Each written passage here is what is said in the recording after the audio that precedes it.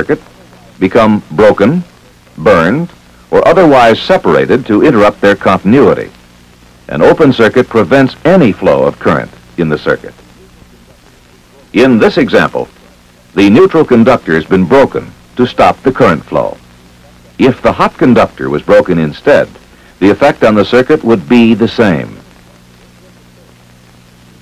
If any part of this circuit fails, it breaks the continuity and stops the flow of current. Replacing the defective circuit component or repairing the broken wire restores the circuit to normal operation. The fuse or circuit breaker normally does not react to an open circuit. In the field, electric circuits are generally installed in a manner that rules out a visual inspection of the wiring itself. However, to be able to correct any trouble, the electrician must be able to identify the type of malfunction that exists in the line. The correct tools and equipment will make this identification easier.